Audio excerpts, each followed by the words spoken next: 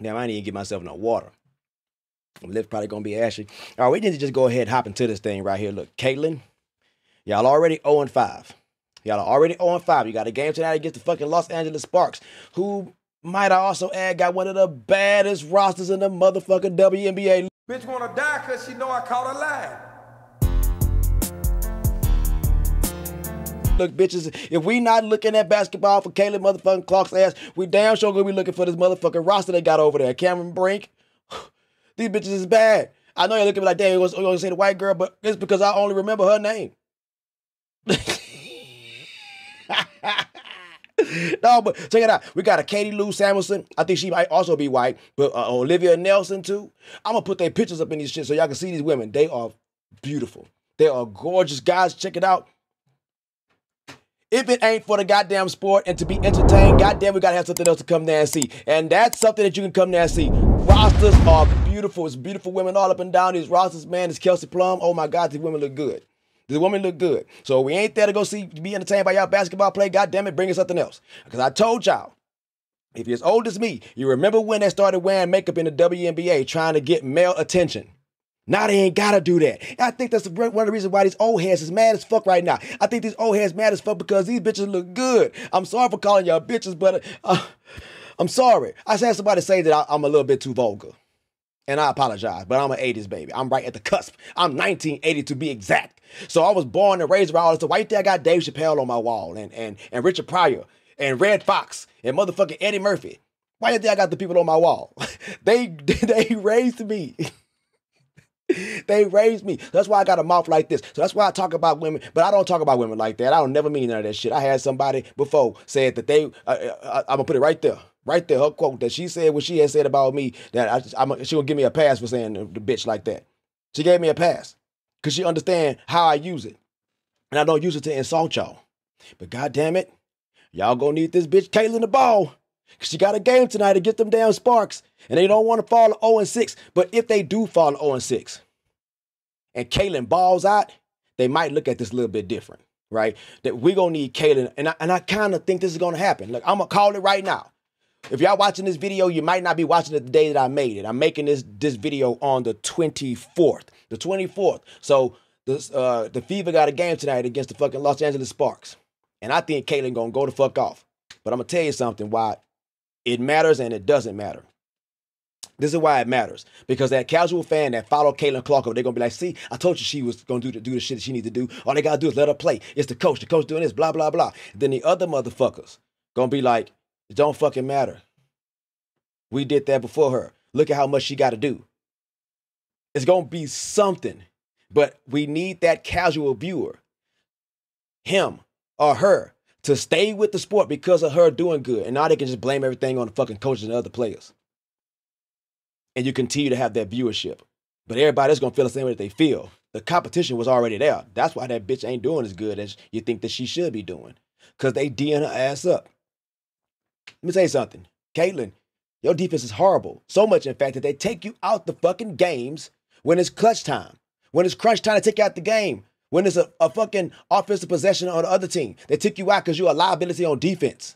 So you know what you got to do? You got to get your motherfucking ass in the gym. Strength and conditioning and start fucking playing defense. You got to have both sides of your game tight.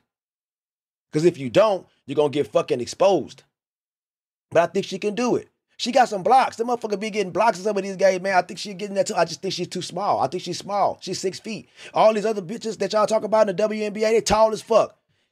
They tall as fuck. And this is one of the things that I see that's happening with y'all WNBA, man. Like, and you can agree to disagree.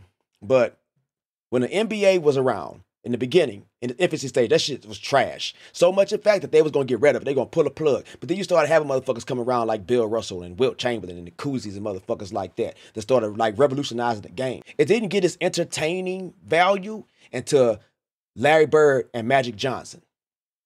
When Larry Bird and Magic Johnson came into that motherfucker, they had already had a rivalry that built it in college. Magic Johnson beat that motherfucker Larry Bird in college, and he beat him in the NBA. So what you can have right now is some parity in the WNBA with our very own Larry Bird versus Magic Johnson with Caitlin Clark versus Angel Reese. I'm calling it. That's what's going to have to happen. It has to, because Angel is quietly balling over there where she is right now. She's quietly putting up stats. She was able to hold fucking Breanna Stewart in check. And Breanna had to give her fucking props. They fucking gave the Liberty their first loss of the year. The Chicago Sky. So be on the motherfucking lookout for. I'm calling this rivalry because the WNBA needs parity. You bitches don't understand that what I was saying was that you needed Caitlyn to succeed because it kept the eyes of the casual viewer. And at the same time, if Caitlyn's going to get paid for fucking going out there and balling, your favorite WNBA player for somebody that's going to get fucking paid too. You don't think Angel Wilson ain't going to get fucking paid? If Caitlin Clark is getting paid, or you think Breanna Stewart gonna get paid? This bitch was the MVP last year. What are y'all talking about? This is what I was saying when I say I need that bitch to succeed, because she's gonna bring the money into the league that needs to be. Now listen, there's some other shit that's happening right now that y'all not realizing, because the Aces they earned a sponsorship from these motherfuckers in Vegas. All they had to do is wear Vegas apparel, and these bitches will be on $100,000 annual salary with them. Everybody on their team. And the WNBA is investigating that shit. They stopped it. And let me tell you why they stopped it. Because it didn't come from the WNBA. So since it didn't come from the WNBA can't get their hands on that fucking the income. They can't get none of the earnings coming from that entity that's fucking supporting those ace players. So they're gonna try to say, well, this might be a breach of contract or some dumb shit like that. Yeah. Because the WNBA ain't going, and they're not getting a piece of that $100,000 that y'all getting a year. Look, I looked at something, right? The NBA it's like a $200 billion company. Did y'all know the WNBA is a $20 billion company? I said $200 billion, right, for the NBA. Okay, and the WNBA is a $20 billion company. If you motherfuckers are a $1 billion corporation and y'all only have 12 teams, why the fuck are y'all getting paid pennies on a dollar? Usher in Caitlin Clark to show why y'all should be getting paid, and you motherfuckers gonna outshine her already. They forcing this shit down y'all throat. That's gonna be the one. They did it with Larry Bird. But let me tell you something. Larry Bird was fucking good. He was good. So they had somebody they could get behind and nobody would recognize the shit for what it was. Same thing with Clark. That's why Clark needs to go out there and ball tonight, so it can continue to keep their revenue coming up in it, so y'all can get paid. Because they don't want y'all to get paid from no other entity. They want y'all to get paid from the WNBA so they can control how much y'all get paid. I said that shit. They don't want y'all women making no goddamn money. They don't want y'all. Because y'all actually do have a good product. I've seen the other women play just because I came over here because Caitlyn. And when I say that to say this. I wasn't watching sports like this at all for a very long time. Look, if you're watching this channel right now, I'm not a motherfucking stat person. But I will give you some stats if I look it up on my other screens. But if I'm not looking that shit up, I don't know what to fucking tell y'all. I don't know what to fucking say. If I didn't watch a highlight, I probably didn't watch the game, so I can't give y'all shit. But I'm trying to change that. I'm actually getting back involved into seeing these shits because I got time, or a little bit of time. Look, if y'all don't motherfucking be seeing me on this bitch consistently, it's because I'm working on, I'm in school right now, so I got other shit I got to do. But I'm giving y'all this shit, man, because it's my opinion. It's the raw and honest to God motherfucking truth. And that's what the hell we need right now in these times. The honest to God motherfucking truth. That Caitlin Clark is Larry Bird, Angel Reese is Magic Johnson, and Juju is Jordan. That is y'all fucking lineup. And all you other bitter ass bitches can be mad as shit. Y'all mad it wasn't y'all. Y'all mad it because y'all don't look good. They couldn't fucking sell that product of y'all being pretty. And now all these goddamn players got somebody on the team looking like something. Boy, you got our attention. You got our goddamn attention. Motherfuckers is coming in, they watching the goddamn product. Thank y'all. Now let's pour back into them and make sure they get what they deserve. Let's make sure that these women get what they deserve, because that's really what I'm all about. Making sure that our women that we're supposed to be protecting get what they deserve. So these bitches need to get what they deserve. Give it to them. I want y'all to go out there every night and ball the fuck out. Make Caitlin Clark get her ass in the gym, work on her game. I know she can play against y'all. It's only a matter of time because she's been putting up buckets, but they're not correlating to wins. And what's gonna happen is these bitches gonna be able to pick number one again if they can't win no games. They're gonna have the last 3 number 1 picks on their team. And all they'll do is go get a better coach because this coach is fucking trash. And now look at what you're gonna have. It's gonna be a whole lot different then, guys. A whole lot different then. And I want LeBron James to not compare Bronny James's situation that Caitlin Clark has going on in the WNBA to his son that's entered into the NBA draft. Because I'm going to simply say this shit. This is not hate for me. I'm going to simply say this. This motherfucker averaged 5 points a game. Like 4 assists. Like 2 rebounds. This was his average, guys. If this guy's name wasn't LeBron James Jr. or Bronny James or any of that shit, nobody would give him a look. But since he is him, that's why he's getting that look.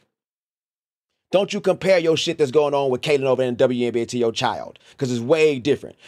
First off, Caitlin Clark is better than goddamn Bronny. Get that shit up out of here. She'll hurl his ass.